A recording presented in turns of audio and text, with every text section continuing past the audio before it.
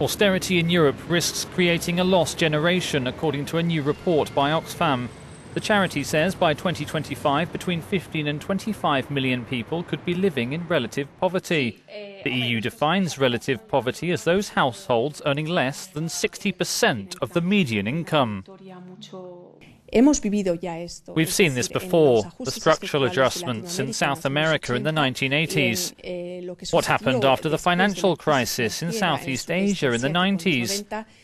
These measures were very similar to the ones being applied now. We know the impact they had, we know what was the cause, and we have to learn from history. The group has long argued for a financial transaction tax, which critics say will slow economic growth and hit pension funds.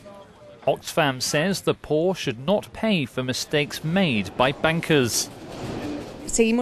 We keep saying for many reasons that there is a huge potential in a mechanism that can raise funds in this situation of crisis, but also to regulate a financial system that created this crisis. 11 EU nations plan to introduce a so-called FTT, but EU lawyers warn it would be against the bloc's treaties.